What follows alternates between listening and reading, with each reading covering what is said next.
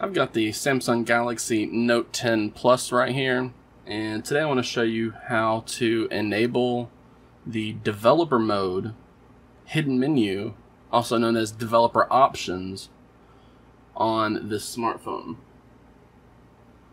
Now, new owners to the Samsung Galaxy Note 10 series or to Android in general may not be aware that there is a hidden menu within the settings application. And it's actually labeled developer options, but most people refer to it as enabling developer mode. As you can see, it's actually on display here because I have enabled it in the past.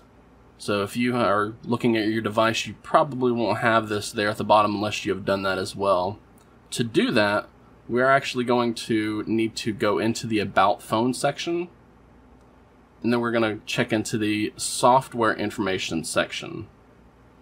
Now we're going to get a lot of details about the software in our device right here, but we're going to focus on the build number section. So there's no toggle, and if we tap on it, that doesn't really do anything.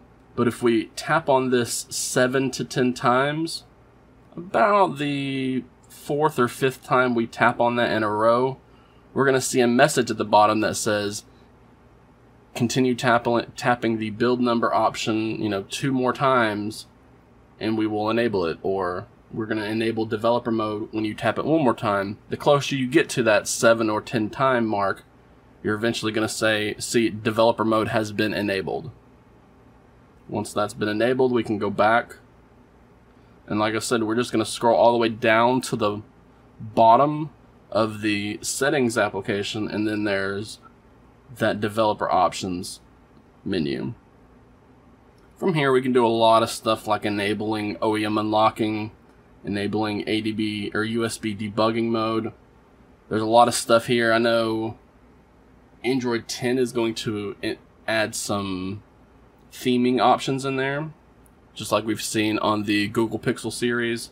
There's a lot of stuff here. Some stuff wouldn't touch because it can actually change things, like if you mess with your Bluetooth audio codecs, can actually change the quality of the audio on your Bluetooth device. So some things you're more than welcome to adjust, like if you don't want animations, then we can actually remove them entirely by changing these 3 animation options to 0.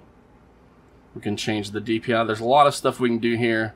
But that's it. That's just a quick tutorial for how to enable developer mode on the Samsung Galaxy Note 10 and the Samsung Galaxy Note 10 Plus.